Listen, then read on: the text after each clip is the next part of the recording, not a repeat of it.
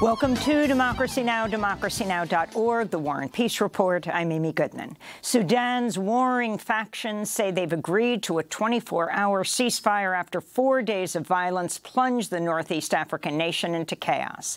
A United Nations envoy says the civilian death toll in Sudan has reached at least 185, with more than 1,800 people wounded since fighting between rival wings of the military junta erupted Saturday. The true toll is likely far higher, with emergency crews unable to retrieve bodies from the streets of the capital, Khartoum, where tanks, fighter jets, and artillery fire struck densely populated urban areas. In a widely shared social media post, architect and Khartoum resident Tagreed Abdin said Monday civilians were being killed in the crossfire and that the fighting could benefit Islamist groups in Sudan.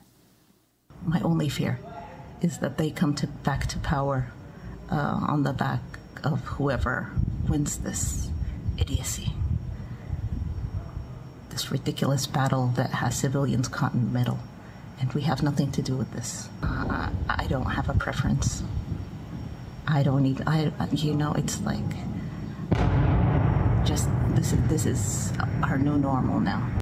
More than a dozen hospitals have been shut down across Sudan, some of them after sustaining bomb damage. Humanitarian aid groups have suspended their operations. U.S. embassy officials have been sheltering in place after a U.S. diplomatic convoy came under attack Monday.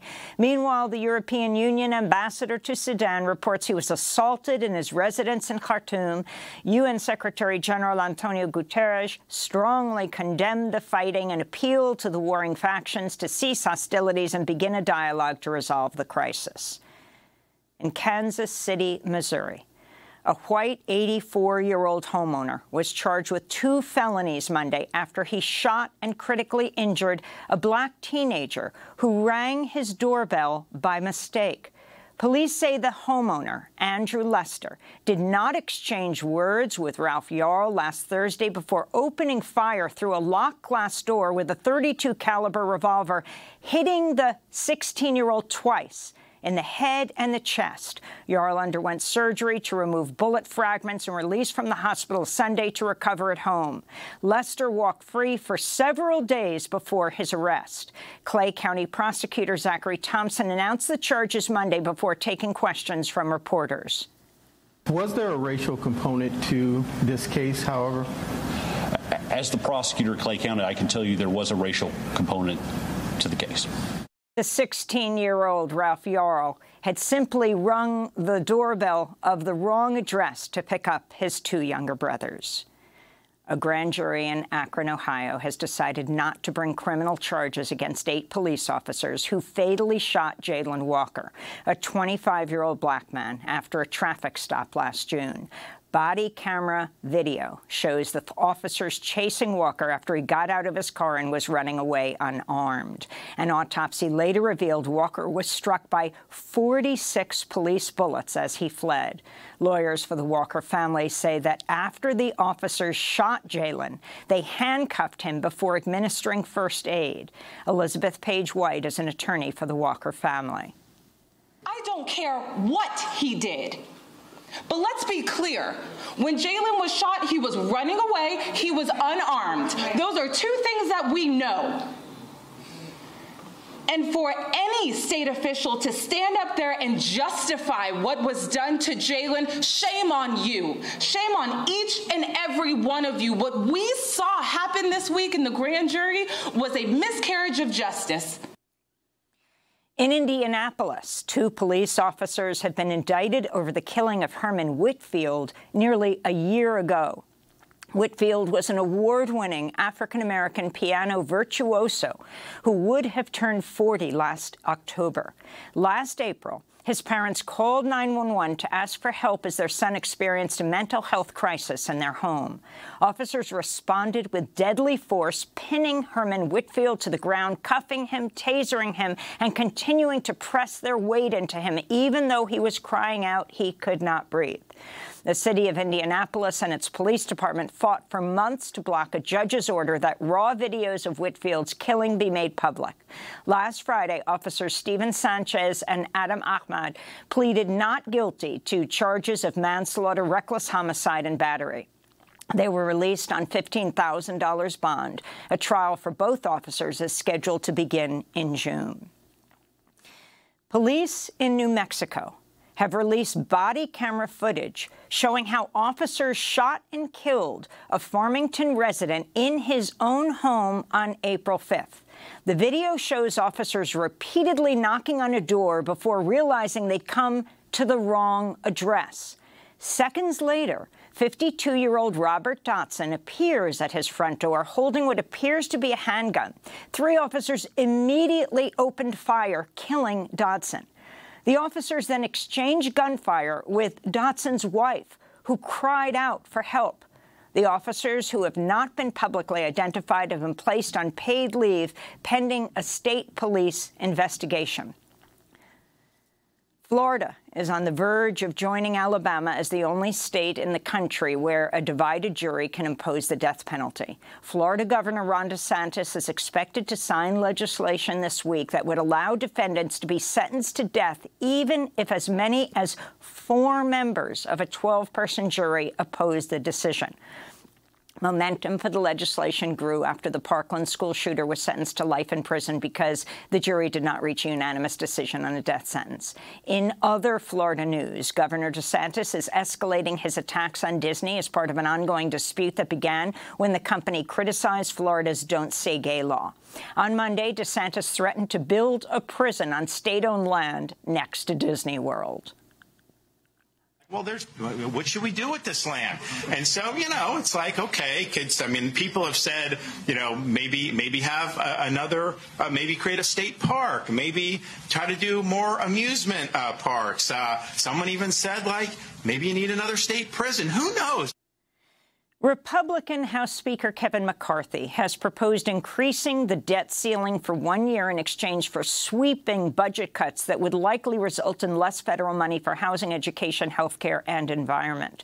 McCarthy also pushed for tougher work requirements for recipients of SNAP, that's the Supplemental Nutrition Assistance Program, and to expand domestic mining and fossil fuel production.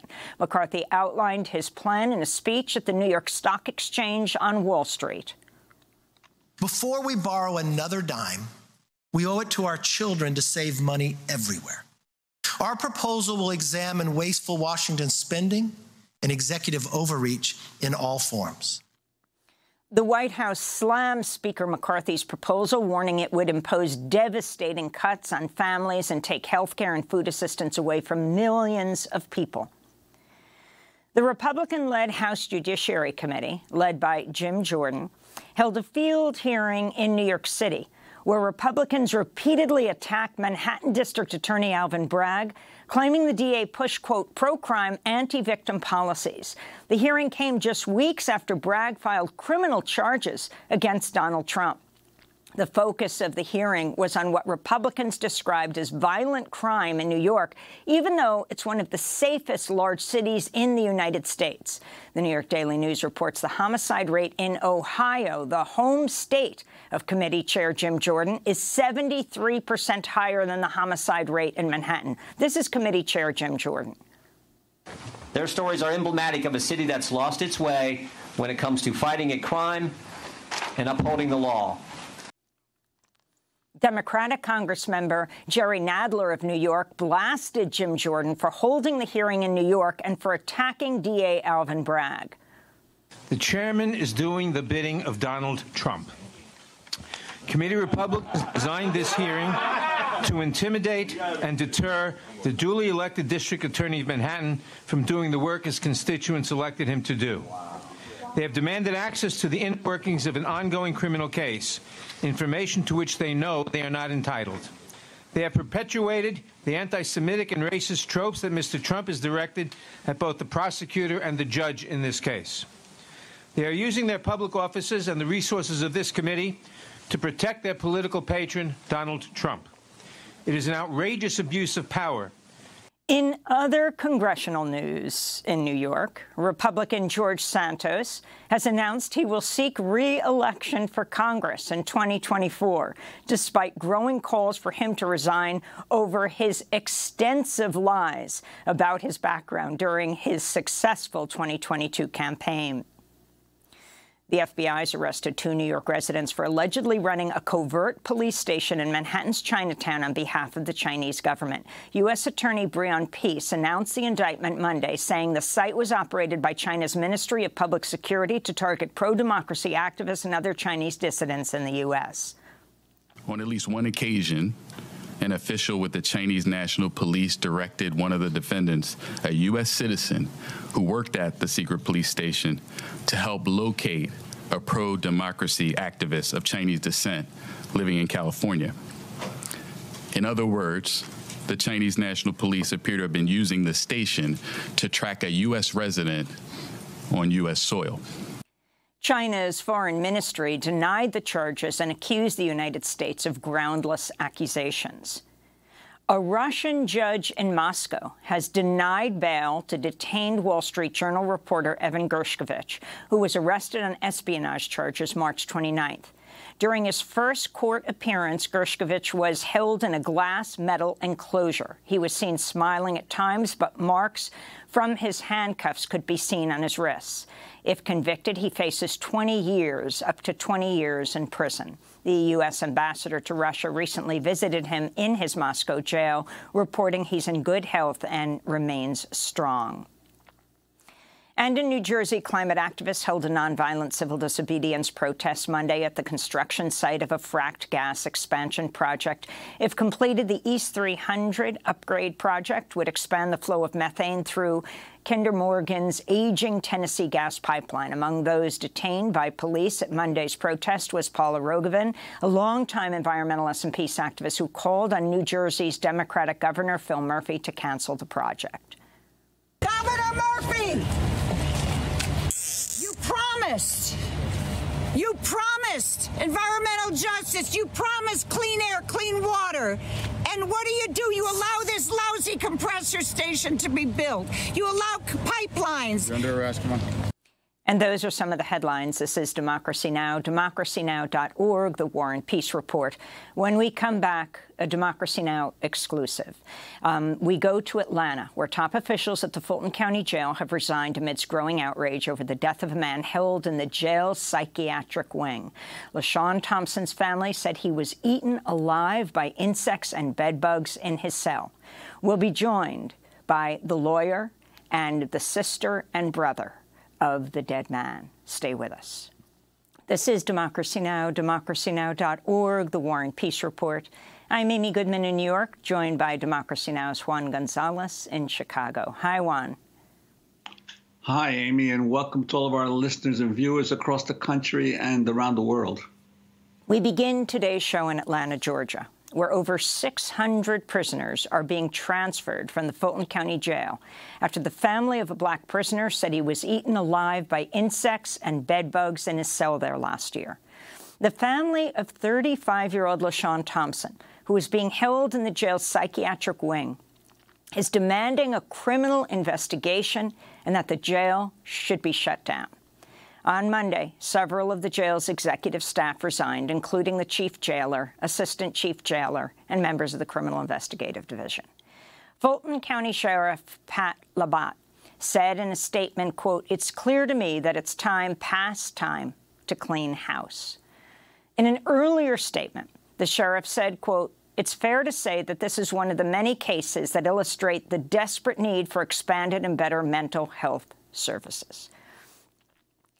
This Thursday, the family and community members will rally outside the jail as awareness about the conditions there and this case grow. Photos shared with Democracy Now! By the lawyer for LaShawn Thompson show filthy conditions in what's believed to be Thompson's cell where he was found dead on September 19th last year. The Fulton County Medical Examiner's autopsy report said Thompson's cell was in, quote, extremely poor condition with insect infection and other filthiness around him, and had a, quote, severe bed bug infestation. The Fulton County's autopsy noted, quote, the body is infested with an enormous number of small insects that are 2 millimeters in length. Thompson's cause of death is listed as undetermined. Perhaps most shocking is a graphic image released by the family's lawyer that shows Thompson's face at the time of his death. His family has asked that the world see it, and with a warning to our viewers, we are showing it briefly now.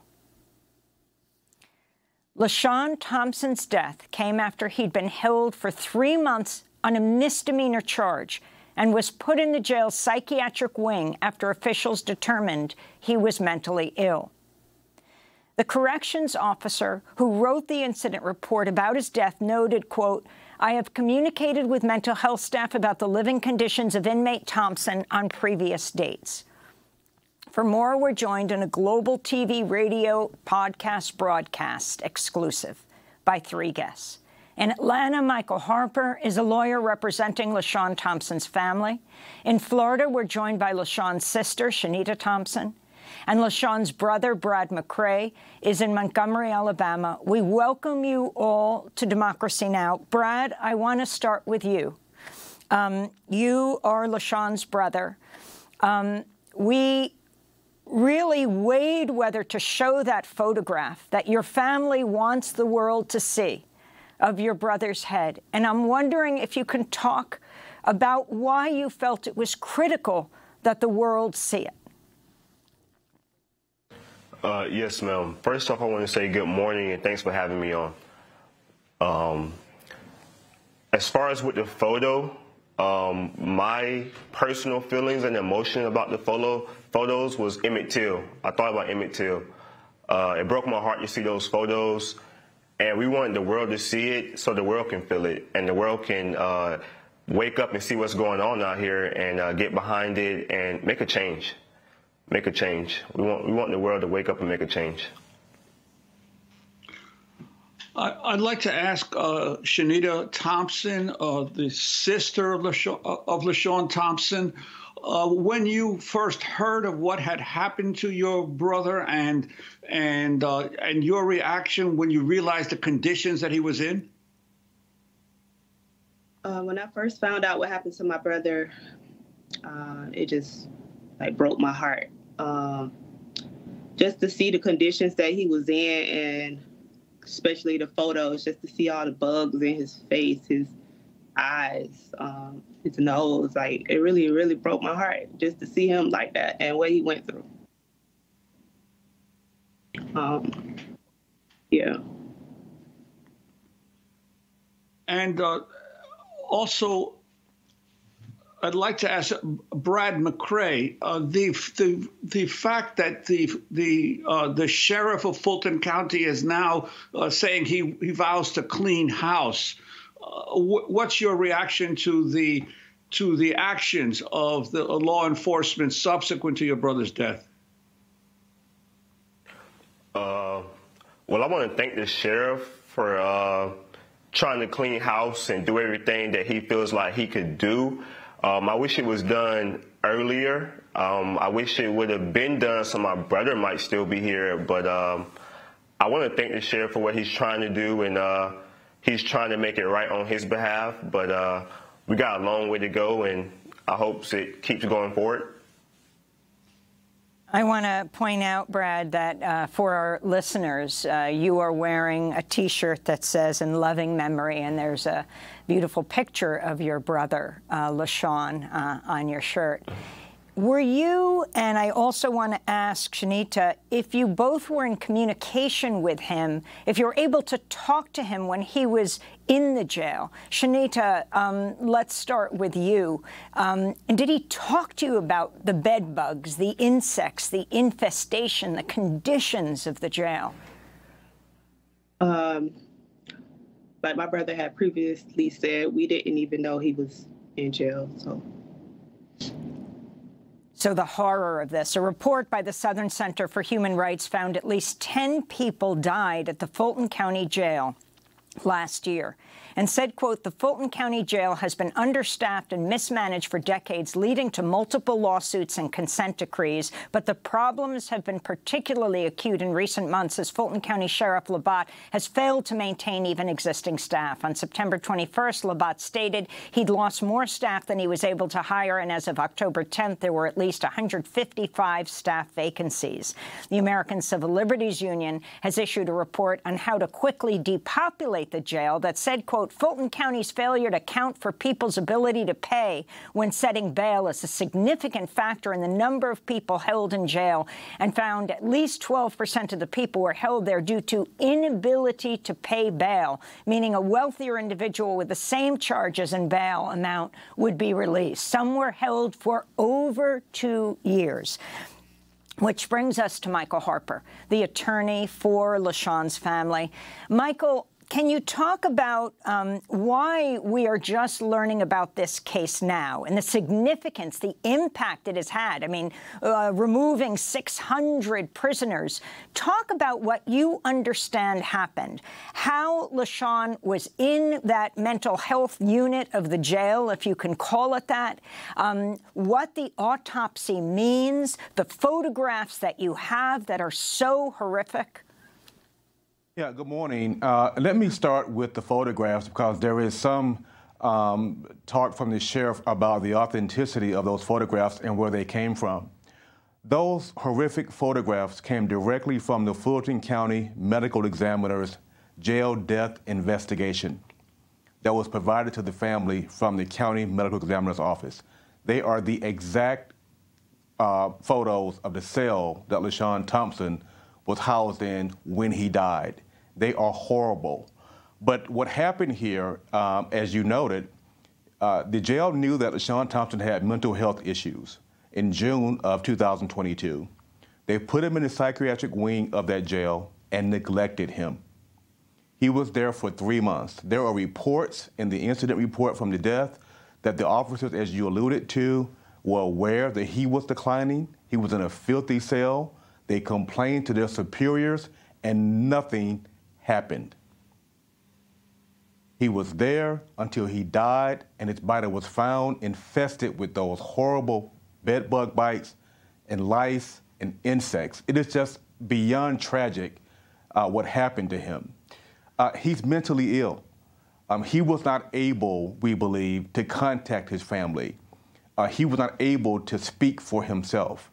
They held him there. It was their responsibility to make sure he was safe and to make sure that his cell was clean. And remember, LaShawn Thompson was a pretrial detainee. He had not been convicted of any crime. He was being held there until he got his day in court. So they had an obligation to make sure that he was safe. The new information about the sheriff cleaning house and moving inmates, that's a wonderful thing to happen. But LaShawn Thompson died in September of last year. The sheriff was well aware of this case then. We believe the measures that he's taking now are solely based on the international outrage of LaShawn Thompson's death. We appreciate any change to keep inmates safe, but it should have happened before LaShawn Thompson died, and certainly after he died, before the media attention. Well, Michael Harper, you've represented others who died in the same facility, including William Barnett, a man charged with stealing a lawnmower, and also Antonio May in 2018, who was beaten to death by 6 detention officers. Talk about these two related cases and what it indicates about how law enforcement has been dealing with this jail now for years. Yeah, there's certainly a systemic issue of abuse and neglect at the Fulton County Jail here in Atlanta. Antonio May's case was horrific. This is a man who also went into the jail with mental health issues. They were well aware, it's well documented, he had mental health issues. He was in a holding cell when he first came in to be processed. He began removing his clothing and he allegedly would not put his clothing back on when instructed to by the detention officers. For that small infraction, the DART team, the specialized team at the jail, Direct Action Response Team, went into his holding cell, tased him 9 times in a minute and a half, beat him, put him in a restraint chair, took him to a shower area to wash the pepper spray off his face, and his heart went out. And they literally watched him tied down to a restraint chair, and they had extra restraints. The evidence in that case showed that not just the restraints on a restraint chair, but they used additional restraints against jail policy.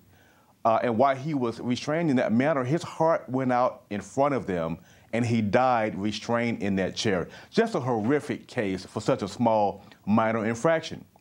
William Barnett, another tragic case, went to the jail on a misdemeanor. The jail was aware that he had a chemical imbalance. He had low potassium. They sent him out because he had some health issues, sent him out to the hospital.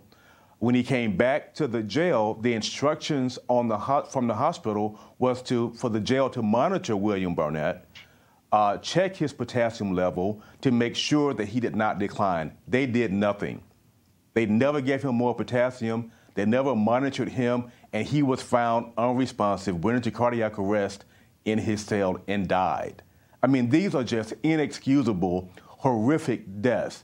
And let me also say this about the sheriff wanting a new jail.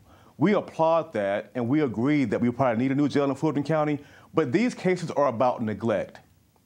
A new jail is not going to stop neglectful detention officers from not caring for mentally ill people. They have to do more training. They have to make sure that the officers are following policy to help those who are least served. We wanted to end again with the family of LaShawn. Brad, you're in Montgomery, in a studio in Alabama, a historic place where Rosa Parks led the Montgomery bus boycott. You're not far from Brian Stevenson's lynching museum. And Shanita, I want to begin with your description of your brother. You're in Winter Haven, Florida. Isn't that where LaShawn grew up? Can you talk about LaShawn, and also was he able to get help for his schizophrenia? Yes, he grew up in Winter Haven, Florida. He went to Winter Haven High School. He loved music. He loved listening to his headphones. And you always see him with his headphones. He loved just music and stuff. Getting help for his mental health, yes, he was. But, you know, with mental health, it is hard. It's just heartbreaking what happened. I'm sorry. And Brad, how do you want us to remember your brother LaShawn? Yes, ma'am. I want the world to remember him as I do, as a loving person, a playful person. He loved music. He loved to cook. I want the world to remember him as their cousin, their brother, their uncle, or whatever the case may be, because it could happen to their family, just like it happened to mine. And finally, Michael Harper, there's going to be a major protest outside the Fulton County Jail on Thursday. Can you talk about what you are demanding, and if you have filed suit on behalf of LaShawn? We have not filed any civil suit yet. Right now, we're just trying to raise awareness and bring attention to this horrific case. The rally will be to call for a criminal investigation into the death of LaShawn Thompson. It's fine to clean house. It is fine to make changes, but someone needs to be held responsible for the horrible neglect that LaShawn Thompson underwent. So we want a criminal investigation into this case. We will also demand that the jail is closed down and that Fulton County builds a new jail. We're calling on the Department of Justice in Washington to launch a civil rights investigation into the jail as well. And there'll be other community leaders there. The Georgia NAACP will be there. A lot of community leaders will be there. This is our jail in Fulton County, and we have to make change. Well, we want to thank you all so much for being with us. Michael Harper, the lawyer for LaShawn Thompson's family, and LaShawn Thompson's family. Sister Shanita Thompson, speaking to us from Winter Haven, Florida, and LaShawn's brother, Brad McCray, speaking to us from Montgomery, Alabama. Thank you so much. Our condolences to you both. Next up, as a new study finds poverty is the 4th leading cause of death in the United States, we speak to the Pulitzer Prize-winning writer Matthew Desmond. His new book, Poverty by America. Stay with us. This is Democracy Now!, democracynow.org, The War and Peace Report. I'm Amy Goodman in New York with Juan Gonzalez in Chicago. Republican House Speaker Kevin McCarthy has proposed increasing the debt ceiling for a year in exchange for sweeping budget cuts that would likely result in less federal money for housing, education, health care, and the environment. McCarthy also pushed for tougher work requirements for recipients of SNAP, that's the Supplemental Nutrition Assistance Program, and to expand domestic mining and fossil fuel production. McCarthy outlined his plan in a speech at the New York Stock Exchange on Wall Street. Before we borrow another dime, we owe it to our children to save money everywhere. Our proposal will examine wasteful Washington spending and executive overreach in all forms.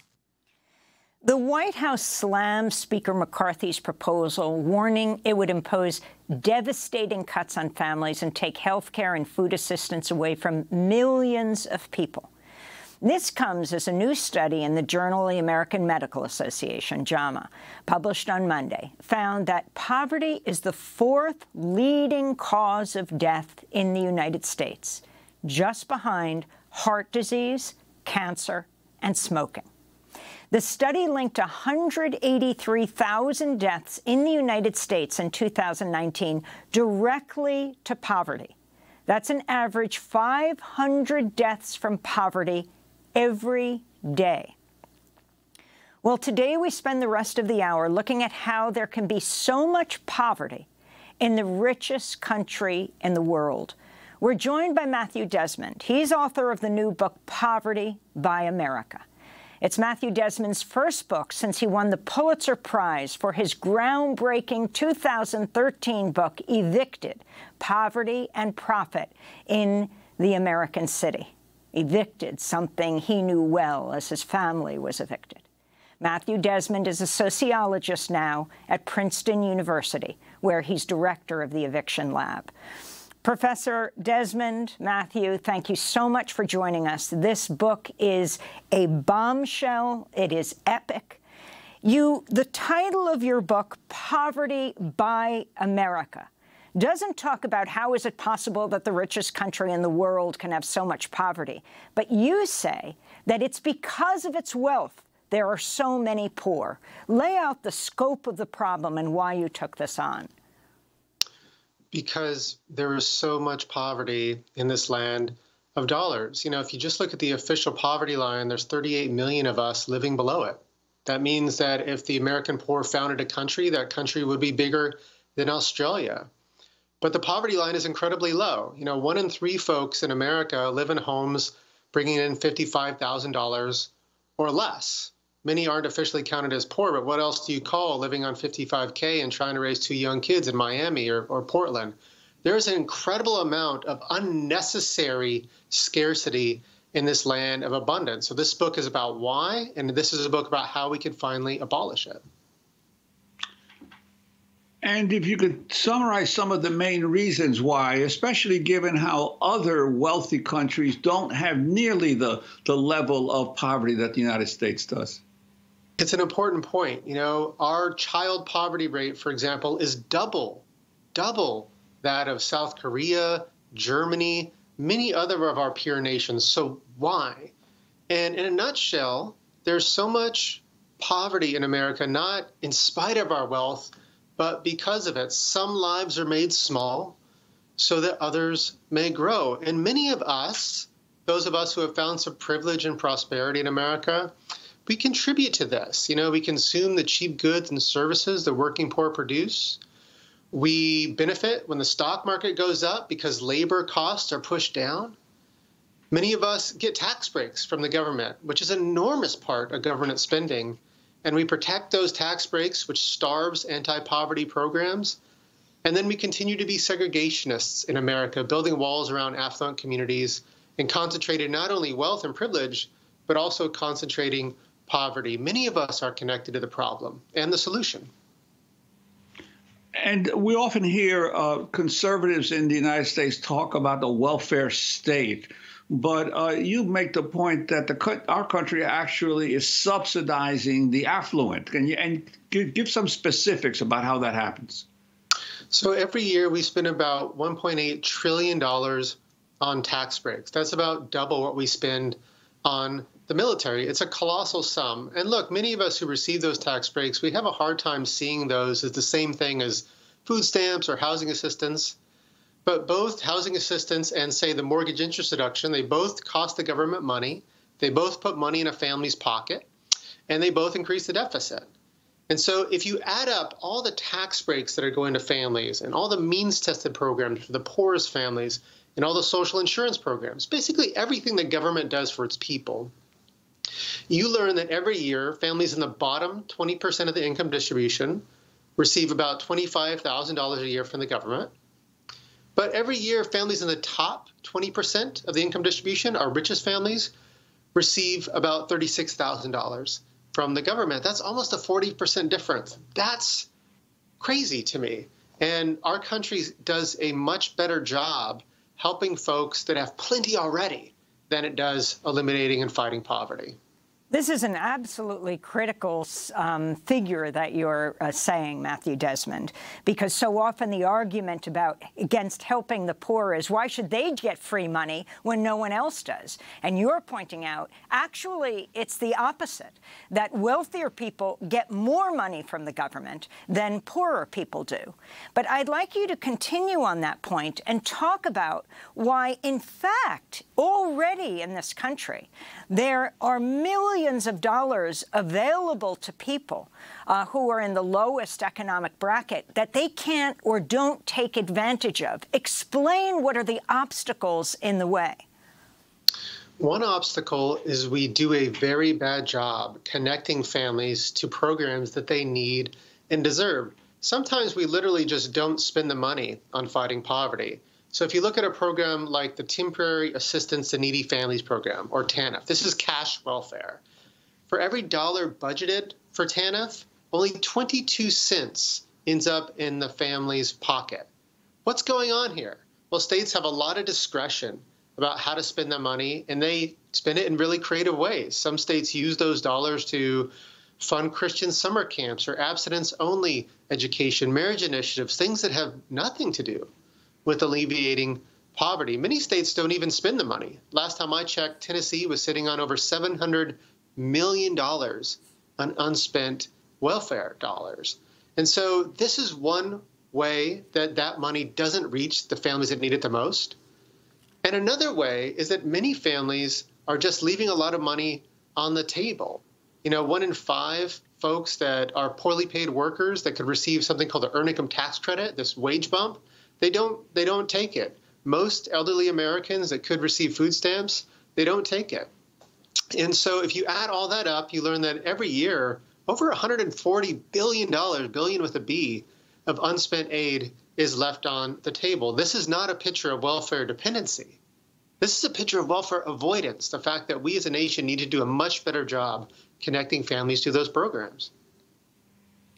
And what did the crisis of the pandemic teach us about the ability of government to make a significant dent in poverty? And then, of course, once the worst of the pandemic was over, we've seen now a take back of those policies. Exactly. So there's 2 resounding lessons from the pandemic when it comes to poverty alleviation. One, organizing works. Social movements pushed for bold relief from the government, and they won. And that relief came. And the second big lesson is that relief makes a world of difference. During the pandemic, we rolled out something called the Extended Child Tax Credit, which was basically a subsidy to low and moderate income families with kids. And that simple program cut child poverty by 46% in 6 months. In 6 months. It was the most historic thing we've done to fight poverty since the War on Poverty and Creating Society in 1964. Another thing that we did was we rolled out emergency rental relief. We helped renters that had fallen behind because they had lost their jobs during the pandemic. And that initiative made evictions fall to record lows. We've never seen evictions this low on record.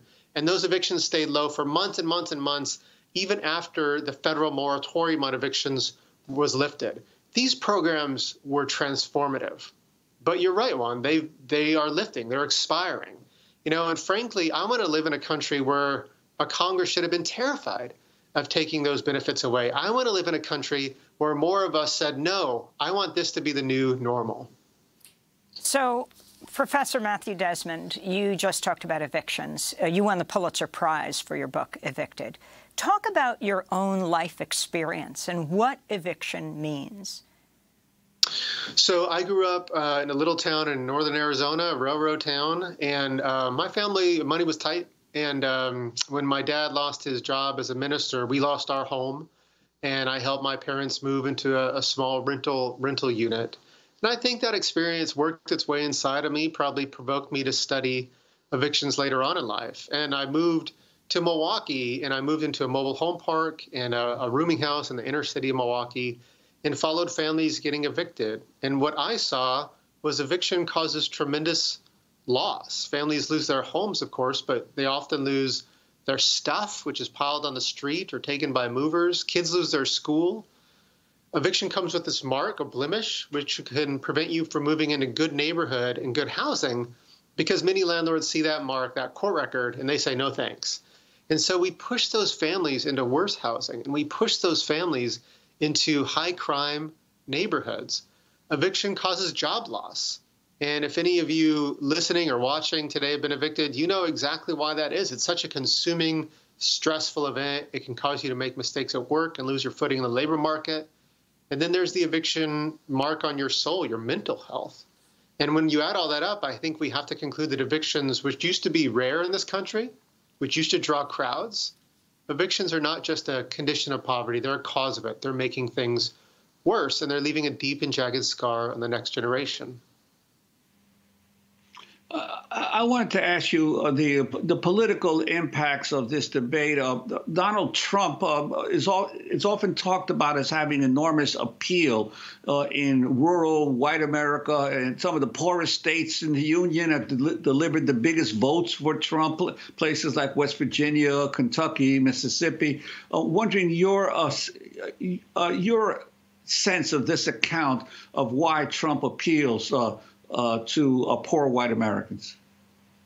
I think it's hard to answer that question without recognizing the racial element of the appeal. When Trump started his presidential run, famously, he was disparaging Mexicans and immigrants. There's very little evidence that immigrants drag down wages for Native workers or contributing to poverty in America at all. But it really has a deep cultural resonance with a lot of Americans who are white and who are in struggling economic areas. There is a connection here on the ground, though, that I think is often overlooked in the politics, which is on basic issues of economic fairness and justice.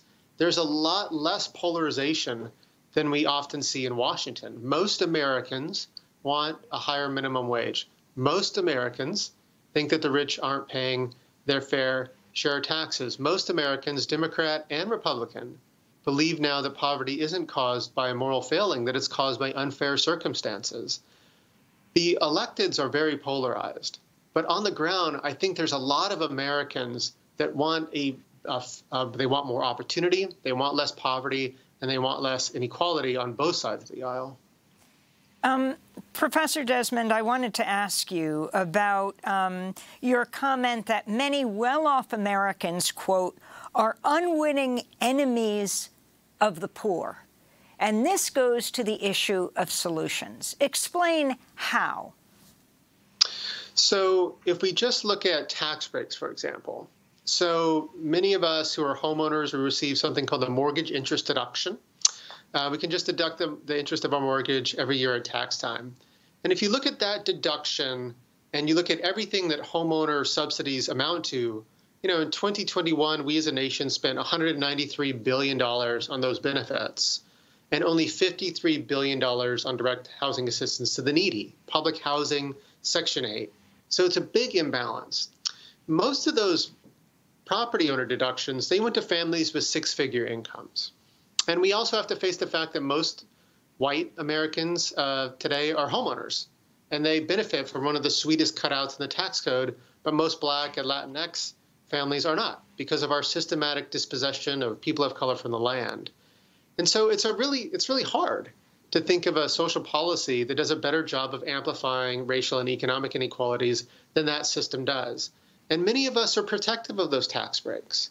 And so this book is a call to reevaluate our values. It's not a call for redistribution, I don't think. It is a call for rebalancing our safety net. I want a country that does a lot more to fight poverty than it does to guard fortunes. Could you talk about the changing nature of work and the job market over the years and how that's affected definitions or how people see themselves as poor or not? You've said that your grandparents had careers, but this generation has gigs. How does that relate to poverty? It's huge. It's a huge part of the story. So after World War II, the job market really delivered for many Americans for decades. In the 1970s, 1 in 3 of us belonged to a union. Worker pay was climbing. Real wages, inflation-adjusted wages, increased by 2% every year. If you had a job for Ford, you worked for Ford, and you could advance in that company. You got some benefits. You got some pride. But as workers started to lose power, as unions started to be destroyed and dismantled, our jobs got a lot worse.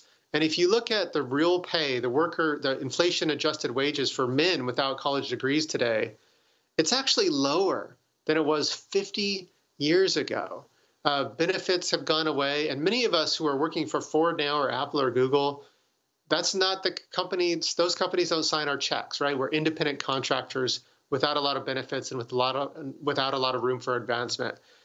The deterioration of the American job means that the government has to do more to fight poverty. When the War on Poverty and Great Society were launched, the job market was strong. And it was kind of a 1-2 punch, deep government investments along with the job market that was delivering.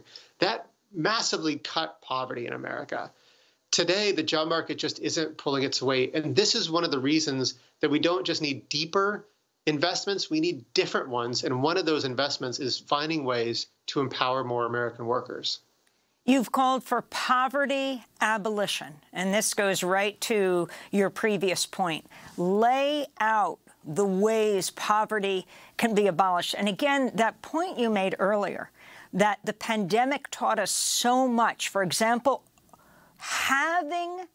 cutting in half child poverty within 6 months, and then the U.S. Congress votes to do away with that program, throwing millions more children into poverty? Right, exactly. A study came out a few years ago that showed that if the top 1% just paid the taxes they owed, not paid more taxes, just stopped evading taxes, that we as a nation could raise an additional $175 billion. That's more than enough money to reestablish that child tax credit. That's enough money to double our investment in affordable housing and still have money left over. That's basically enough money to lift everyone under the official poverty line above the line. We have the resources. We know how to do it. So when we're met with this kind of question about how could we afford this? How could we afford to cut child poverty in half or make sure every family in America has a decent, affordable home? I feel like those questions are sinful and dishonest. The answer is staring us straight in the face. We could afford it if the richest among us took less from the government. We could afford it if we designed a welfare state to do less to subsidize affluence and more to eradicate poverty. So how do we get there? We need deeper investments in the issue, which is funded by tax fairness and enforcement. We can go deeper. We also need different programs that attack the unrelenting exploitation of the poor in the labor market and in the housing market especially. And then finally, our walls, they have to go. We have to end segregation in America and strive for broad, open prosperity. Now, this sounds like a policy discussion, right? But it's also a personal commitment. So a call for poverty abolitionism is not just about voting the right way or signing up to join a social movement. It's also about ways that we need to interrogate our everyday lives and commit ourselves to divesting from poverty in our consumer choices, our neighborhood choices, and all the little ways that we go about our life that unwittingly contributes to this issue. You mentioned the housing market and affordable housing, but the reality is that for most Americans, their main source of wealth is whatever equity they have in a home they've purchased over and pay a mortgage on over the years. But increasingly, we've seen these private equity firms come in, especially after the housing crash of 2008, and buy up all of this housing. And so now we have this unusual situation of private equity having an enormous say over affordability in housing in the United States. What can be done about that? I think one thing that can be done is for us to get serious about expanding homeownership opportunity for first-time homeowners and for working families. You know, last year, 27% of homes sold in America were for under $100,000. Affordable homes. But only 23% of those were financed with a mortgage. You know, the rest were kind of bought up in cash by landlords or real estate speculators. So what's going on? And the thing that's happening is that many banks just aren't interested in these small dollar mortgages. And it's not because those small dollar mortgages are riskier. They're just less profitable. So if I'm a bank, I have an incentive to give you a mortgage on a $5 million home, but I'm not really interested in funding that $75,000 home. So this is where the government could step in. It could help down payment assistance and insure those kind of mortgages in a different way to incentivize that low-income families have that opportunity to step into homeownership. You know, I remember meeting a woman named Lakia Higby in Cleveland a few years ago, and she was renting a 4-bedroom home for $950 a month. But if she bought that home under conventional mortgage standards, her mortgage payment and insurance would be about $570 a month. That'd be $4,500 more in her pocket every year. That's real money, and without rent hikes. And so I think that's one way we can kind of step in and make sure those homes go to more people and not just to go to private equity. Matthew Desmond, you talk about labor unions promoting worker empowerment, which ultimately works to fight poverty. And you say also that poverty is so expensive. You have this beautiful quote of James Baldwin: anyone who's ever struggled with poverty knows how extremely expensive it is to be poor. Put those two together. So if you look at just the financial exploitation of the poor, you know, you learn that every year overdraft fees pull about $11 billion a year in fees. Only 9% of bank customers pay most of those fees. Who are those 9%? They're the poor made to pay for their poverty. And if you add that up to the $1.6 billion in check cashing fees and almost $11 billion in payday loan fees, you learn that every day, every single day, $61 million in fees are pulled from the pockets of the poor. So when Baldwin wrote that, he couldn't even imagine these receipts. So this is one way that we need to address poverty, because poverty isn't just a lack of income, it's a lack of choice. And we need to expand the choices folks have in terms of where to work, where to live, and how to access money and credit. And the issue of unions fighting poverty. So unions have an incredibly impressive track record in striving for worker empowerment. The problem in America today is organizing a workplace is incredibly difficult. And so let's make it easier. So one idea in the book is something called sectorial bargaining, which is a pretty wonky name, but the idea is pretty simple. Instead of organizing one Starbucks, then this Starbucks, and another Starbucks, what if everyone in food and beverage in America, every single worker took a vote? And if that vote cleared 50%, 60%, whatever we'd like, It would activate the Secretary of Labor, who would form a bargaining panel made up of worker and business representatives who could come to an agreement for unions or protective rights that would protect all folks in that industry, every single barista, every single Starbucks. We have 5 seconds. So I think unions and worker power is essential to ending poverty in America. Matthew Desmond, we thank you so much for being with us and for your book, Poverty by America. I'm Amy Goodman with Juan Gonzalez.